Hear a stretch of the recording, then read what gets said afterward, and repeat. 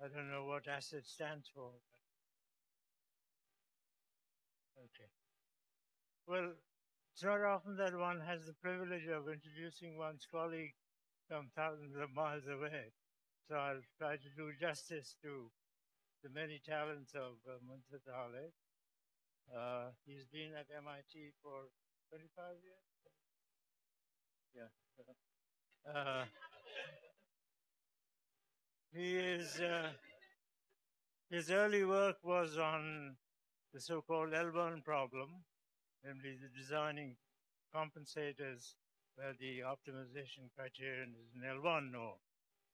And that was part of his thesis and remained an open problem. And one of the contenders to control system design, contenders to the age infinity. But I think I should say more about what's going on at MIT these days, and in particular, of which Munther certainly has been in the leader. I think for many, many years, there's been interest in MIT in bringing, if you like, the engineering sciences and the social sciences together.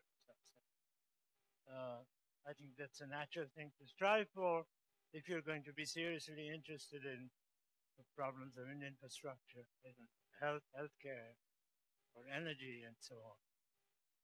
There's, of course, interaction between society, human society, and technology. But it's been quite elusive till, I would say, 5 years back when IDSS, Institute for Data Systems and Society, was formed with the express belief that it is possible to make something out of that, about to say, morass, of trying to bring these things together. I think that the result of that has been progress. For example, there's a new statistics center. There's a PhD program bringing engineering science and social science together. And we have made, I think, superlative appointments at all levels. And the fact that you need to understand human interactions is a credit to Munther, I would say, who's dealt with 5 deans in 5 different schools, from the School of Science, Engineering, etc.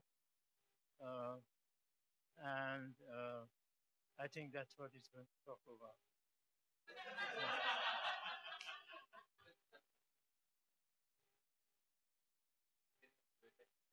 I need this.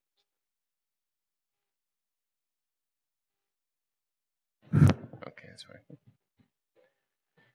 Let's just put it over here. Let's put it in my pocket. Okay. Thank you, Sanjoy, for a nice introduction. Just in terms of going back the memory lane, Sanjoy was my mentor when I arrived to MIT in 1987, and I would say he was probably the best mentor out there. His theme was, don't worry about anything, do your own work and make it good. It was a little bit of pressure. I'd like to worry about some other stuff. Maybe I can handle, but the criteria was very clear at that time. And I think what we're trying to do with IDSS is to mimic a lot of the leadership and vision that Sanjoy has set out. Thank you for the organizers for giving me a chance to speak today.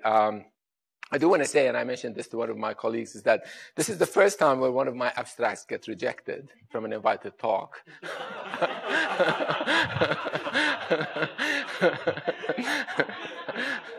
And so the tradition goes on, everything gets rejected, the abstract got rejected. So my understanding of this particular lecture is that it needs to be higher level and not too technical. My first abstract was quite technical. There will be some technical aspects to the talk, but I do want to talk a little bit about what Sanjoy alluded to, and that is understanding networks of systems and society, and lead to potentially a message towards the end of how we should be thinking about some of these problems. But I wait until we get to the end to deliver the message. There'll be some aspects that are technical and some aspects that are high level, but in case things that you don't follow certain technical aspect, ignore them. I'll pick up again in just a few minutes after that. And this work has actually been in collaborations with students, postdocs, and faculty collaborators. Anish is sitting here, one of the students. Anish, where are you? There, right here. And then from the postdocs, Ketan is there. And then, of course, Devavrat is here. And so, you know, there's at least one representative from every group. In case I mess up, someone can correct me. So this, at least I feel I'm covered that way, as exactly what Suri did earlier. So I kind of learned from my own student. I do want to give you this, for those of you who attended my CDC plenary have seen this, but I'm going to give this again. Can't hear the sound, but maybe. Can't do it.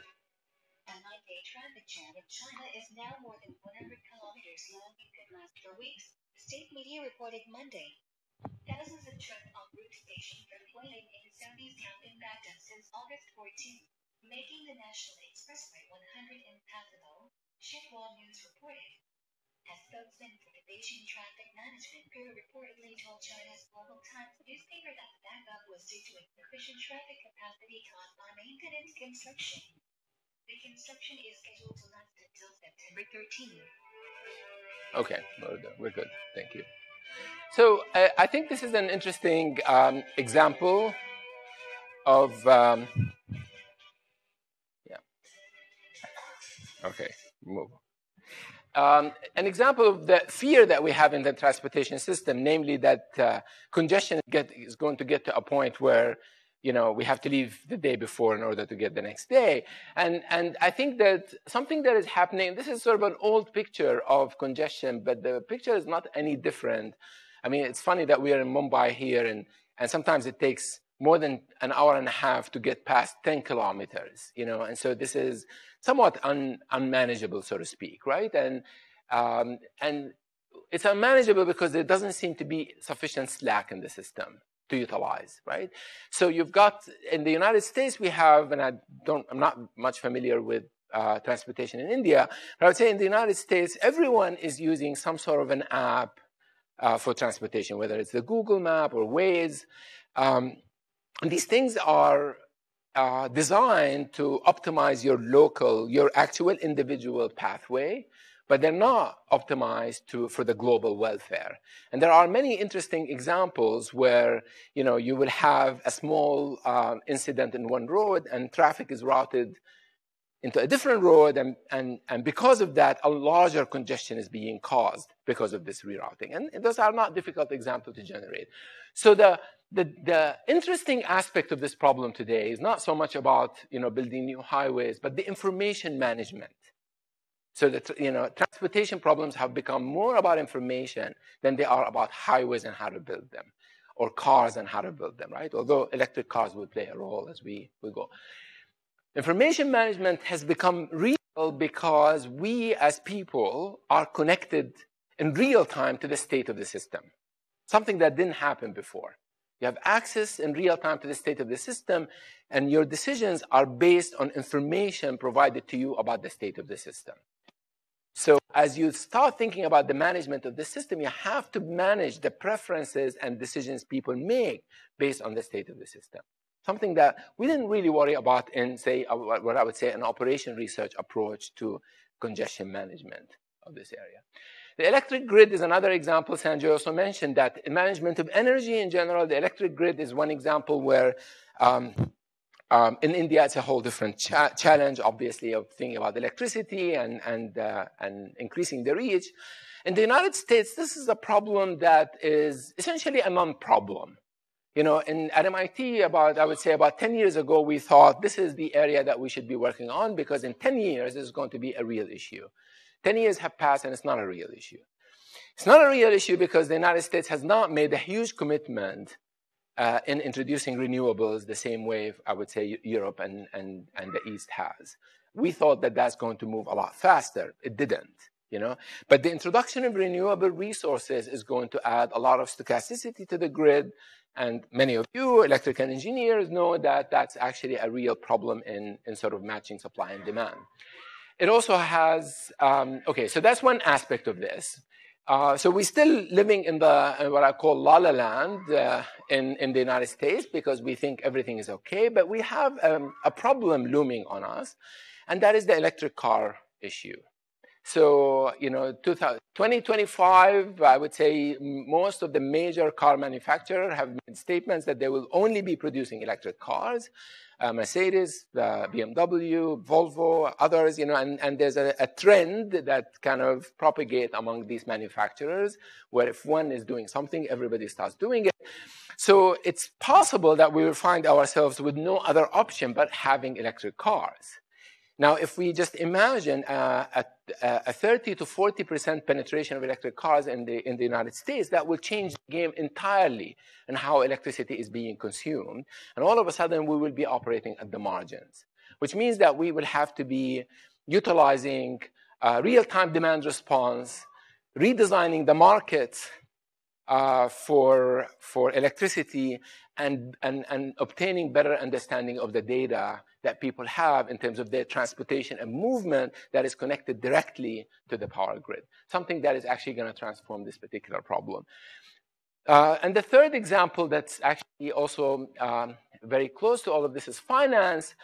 And finance is a complicated problem, not because in itself is more complicated than the grid, but because a lot of the data that you would like to get, you cannot get. And that's actually making that space somewhat difficult to penetrate, understanding the robustness and the fragility of that particular system. But certainly, the whole question of cascaded failures in the financial system and the dependencies of the different sectors clearly is an issue. But also the investors, the small creditors like us who can react very quickly to a signal that may come out from the stock market and end up with a run in terms of of our investments can actually cause a cascade that wasn't necessary. And so all of this stuff make it somewhat critical for us to understand the interdependencies and how these systems interact with each other. So a very general comment that I like to give, and sort of kind of was the basis of the launch of the Institute for Data Systems and Society, is this recognition that, maybe 2 decades ago, the world was separated into two sides, the engineers and the scientists on one side and the social scientists on the other side. Engineers thought about physical systems. They used physics and biology to write differential equations, to describe them, to design a control system, to analyze their behavior, and so forth. And they did that quite systematically, going from the data they measure into building models, into developing insights. You've been very skilled in understanding a notion of abstraction in building these models.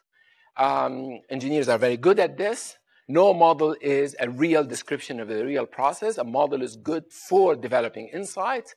And as a result, we're able to design systems that are more complicated for us to even model.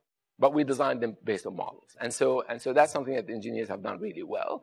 And then on the parallel side, I think institutions like economics and social scientists have tried to understand policy, they have to understand markets, states. Again, some in a quantitative way that goes from data to models to insights. General equilibrium theory is one example of that particular kind of thinking. And the point is that these two guys were working separately from each other. And they didn't need to interact with each other. For the one reason is that they were operating at different time scales. So economists and social scientists, but ones that build institutions, okay? The revolution that has happened in communication, in networking, that allowed each one of us with a handheld device be connected to the state of the system that we're working with, namely a transportation system, but possibly an economic system or a policy system that has been devised by an economist or a social scientist, changed that problem. Now the time scale that we're operating with is the same.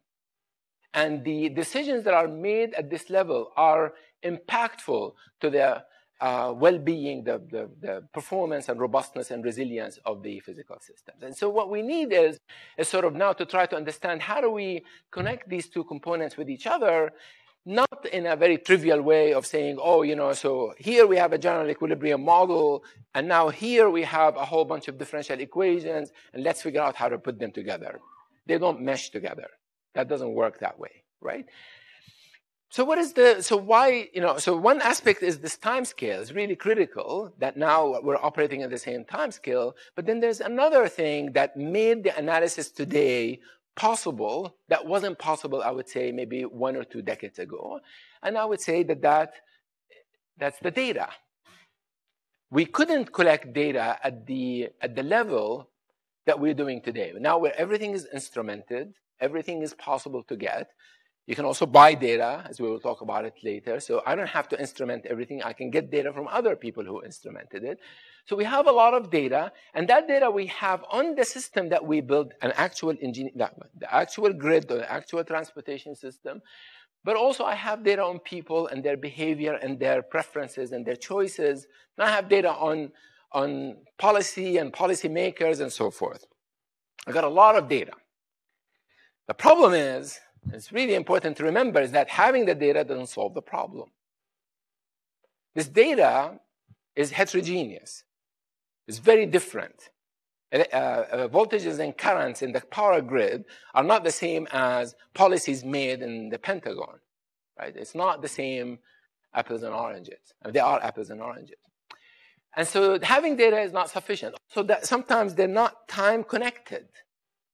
They're not all stamped at the same time. So, so things may be aggregate in one level, but not too aggregate in another level. So just data is a complicated thing. So it doesn't answer the question, but nevertheless, without it, you couldn't answer any questions. And so you have it now. So what are you going to do with it? Okay. And so what we need to do, what we've always done. And that is from the data, develop abstracted models. That's what the engineers in the past have been successful at. That's what we need to be able to do. The challenge is, how do we get these abstracted models? How do we understand them? So this is where work has to be done. A lot of work and thinking has to be done. But for any time we have models now, we have insights, and from the insights we can design decisions and we can analyze the various decisions. So that's where theory is really critical, and that's what I would say a lot of the emphasis now with our institute, but also kind of research that is happening today, is trying to connect these components in a way where one can actually develop and talk about abstracted models. So I'm going to give you some examples of what we're doing, and and then lead to some conclusions. So I want to focus on critical infrastructures, although what I'm talking about really extends to almost anything you want to talk about. You can talk about retail. You can talk about the financial markets. I mean, it's in here, but you can talk more about different types of demands and so forth. You can talk about fake news and the media and the propagation of stories. There's a lot of topics that you can talk about that are not that different from the message I'm delivering over here. But I'm going to focus on infrastructures because I think it's really critical, called critical infrastructures, and our life and comfort depends on the management of these types of infrastructures. So examples, energy, transportation, financial systems, although my talk will focus on transportation just because it's a little easier to deal with. Models are a little easier. But in all of these things, we have a lot of physics that describe how things happen. A lot of them are flow networks, meaning that, in the electricity, there are the currents that are flowing in a network, and they follow Kirchhoff's laws, and so you have a way of understanding how these things move around. Or you have people and goods that are moving in a network, of a transportation network, and decisions are being made at nodes, but once the decision is made, the flow is described by some sort of a differential equation. And so we also understand a lot of the dynamics of how these things work. And similarly for the financial systems, although, maybe the type of mathematics that we use will be somewhat different, but in principle, these things are very similar to each other, okay? So what's going on in the world of a control theorist, okay? That's my world. Well, there is this real world, okay, the real physical problems. And as I said, they can be financial. We can talk about finance, or we'll talk about transportation, or we'll talk about energy. And as I said, a lot of this stuff is governed by physical laws. Then we have people that interact with these systems. These systems are most robust when no one interacts with them. If nobody goes on the street The transportation system is very robust, you know? And so, but that's not the purpose. That's not the issue. So maximum robustness can be achieved by preventing anybody from doing anything. But this is why infrastructures are really important. We're trying to maximize the utility of these infrastructures. We want more people to move around. We want more people to use electricity, but yet we want to maintain the resource that we have. That's the job of the control theorist. We sit right in the middle. We're supposed to think about the sensing, the communication, and control as a whole, and figure out how to regulate this whole complicated system. At the bottom part, what we do, we design the classical control strategies. We actually build control systems in the classical control system. There's feedback, kind of the, three described control system for the biological system, but this is in general our bread and butter, right? You build control for power grid, you build control for the transportation system. So that's standard. But there's another part where we have to also incentivize and change the behavior of people. And that's non-standard. Because as a control theorist, I would say, if I want to, if I build a thermostat, and I don't do that, but I suppose I build a thermostat, I actually expect it to do what I tell it to do. I write a code, and the code follows for the most part, follows what I said you should do. But for people don't follow what you tell them to do. Right? In fact, every time you tell people to do something, they think, what are the implications of that request? And they do the strategic thing, which is, so he's telling us to turn right. He told everybody to turn right. I'm turning left. Because if everyone turned right, then there's a problem. I turn left, right? Strategic behavior always comes into this issue, and it kind of changes the game in terms of, literally a game, in terms of how you interact with these people, with the people behavior. So the job of a controls person is control at the physical component, but also providing incentive mechanisms or a mechanism of some sort that will make people behave in the way you would like them to behave. That's the complicated component, and that's something that I will allude to as I'm going to describe. But this is basically what the co-design problem that is becoming actually the focus of a lot of research that is ongoing. And I cannot claim that this problem has been solved. This problem is still open. There's a lot of interesting things to think about for the students in the audience, and I think that this is something where we need to go from here, right? I'm going to give you an example of people behavior and what can happen. So this is a picture from the network in Atlanta, January 28, 2014. How many of you have been to Atlanta? Okay. Atlanta is a nice city. It rarely snows in Atlanta. It doesn't snow in Atlanta. Essentially, it doesn't snow in Atlanta. This is not a story about Boston, but it is true about Atlanta. But in this particular day, Atlanta had 3 inches of snow. This much. Okay? And actually, I will say that when we have 3 inches of snow in Boston, we don't call that snow. We say, oh, it's a great day today. Yeah. 3 inches of snow in Atlanta resulted in massive hours of delays at the Atlanta airport and cascaded to 3-hour delay in LAX. And so the question is, so I understand, of course, that maybe, Atlanta is not prepared to even take care of 3 inches of snow in their transportation system, but why the delay in the airport? I mean, after all, the airport should have invested in at least one plow that can plow the runway and get everybody out. I mean, that's not a huge investment. Atlanta should have had a plow in there. Actually, Atlanta has a plow in the airport. So why was the delay in the airport? Guesses? Sarah? Yeah, exactly. You couldn't get the staff to run the airport from their homes to the airport. That was the delay. The actual car network resulted in the delay in the airport, and then the airport cascaded. We know that airports cascade. I mean, the delays in airports is another very complicated but interesting question. So that brings, first of all, an understanding of the interconnectedness of these types of networks. They're not all operating separately from each other. They're very connected with each other. So of course, we knew that. why do we have this problem every time it snows? Actually, we have that problem in Boston every time we have the first snowstorm that we get in the city. This thing happens, okay? There will be a prediction at 4 p.m. the snow is going to hit. We're going to get in Boston usually about a foot of snow. And then the mayor, sometime around 12, decides, you know, we're going to shut down the city at 4 p.m. We're going to close the offices and everybody can go home. And now all the strategic thinkers go to business. 4 p.m., that means everybody's going to leave their work at 4 p.m. The roads are going to be congested. I'm going to leave at 2. Everybody leaves at 2. And we get the same problem. We get this congestion that will take many, many hours to clear. So the first problem is this panic behavior that causes a run, you know, and then everybody goes out.